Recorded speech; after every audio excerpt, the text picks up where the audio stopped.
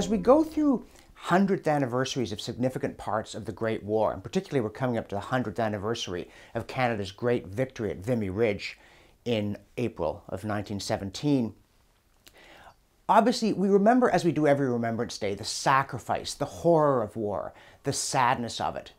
But precisely because war is so bad, we shouldn't forget, including thinking about World War I, to examine the causes of war and ask, how do we get ourselves into these things? How could we prevent war?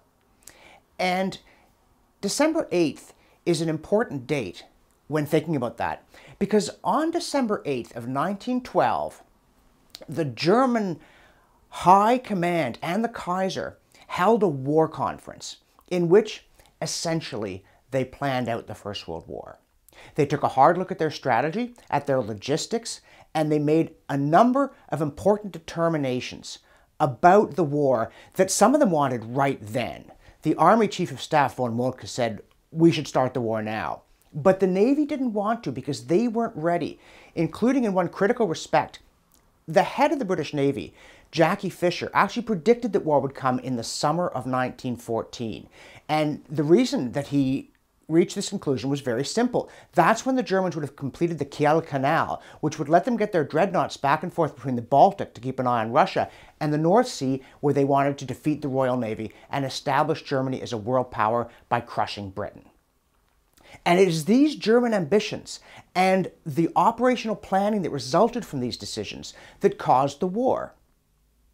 And that view, after World War I ended, it became very unpopular, the notion that it had been caused by German militarism, that any one side had caused it. It was taken more as an indictment of Western civilization, that somehow all these high ideals, this talk of king and country and God and Christendom, had been revealed as an appalling fraud by the fact that countries, and the Germans had Gott mit uns on their belts and so on, that countries who all professed attachment to these ideals could get into a conflict this bloody and brutal and futile and couldn't get themselves out of it.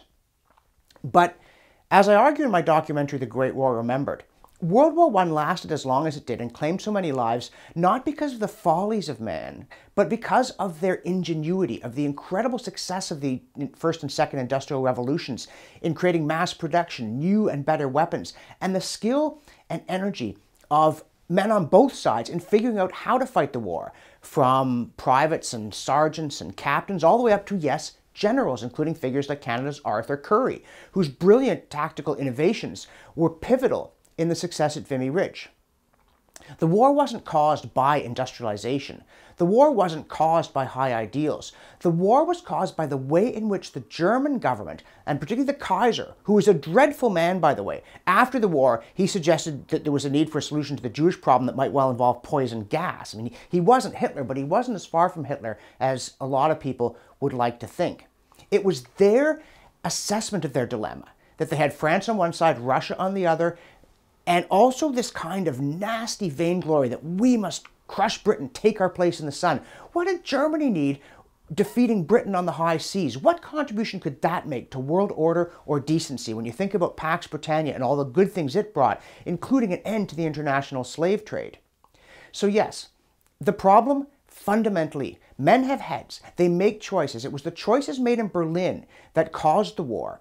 And you look at that conference on December 8th of 1912 and the kind of things they planned, increasing production of submarines, the uncivilized nature of U-boat warfare, which did originate primarily with Germany, to speed up the preparations for their army and their navy so that they could attack all their neighbors and do them in and take their place in the sun at the expense of everybody else. That's what caused the war. So let us not forget, war is a terrible thing, but it is not the worst thing. The worst thing is to fail to stand up to aggression and get conquered because you're not ready to fight when you finally realize you have to. It nearly did happen in 1914. It nearly happened in 1939. It is a pattern of Western democracies not to take aggression seriously enough.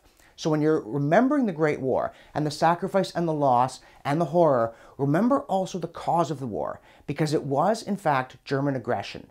And it was planned in great detail. What happened in the fall of 1914 was planned in detail in Berlin on December 8th, 1912. And that is where responsibility for the war actually lies. If you're enjoying these broadcasts, please visit my website. That's www.johnrobson.ca. Make a contribution. Check out our latest documentary, The Right to Arms. And also make a pledge to help the Rebel with the big plan to build a better studio, more facilities, employ more staff, and continue to bring you a perspective on the news that you're not going to get anywhere else.